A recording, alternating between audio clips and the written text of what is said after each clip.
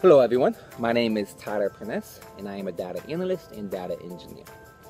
Now today, I'm going to talk to you about, no surprise, data.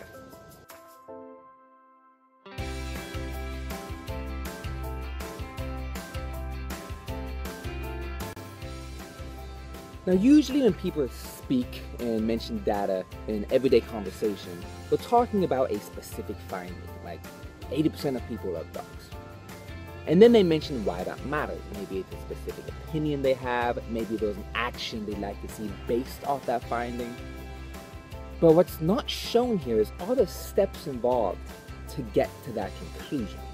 And that's what I like to go over in this course. I like to go over both sides of what I call the data process flow. The first side is going to be the science side. Now this is very focused on getting the data in the first place, structuring it, and making sure it's stored in a logical way. It's more of the engineering side of data.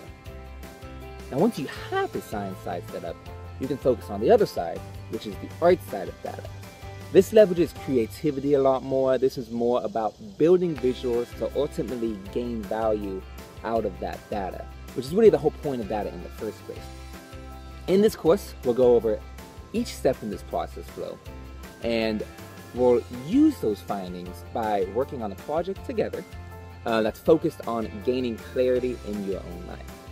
So hopefully by the end of this, not only will you have a good understanding of data in a very high level, you also have some hands-on experience so that you can get started with your own projects.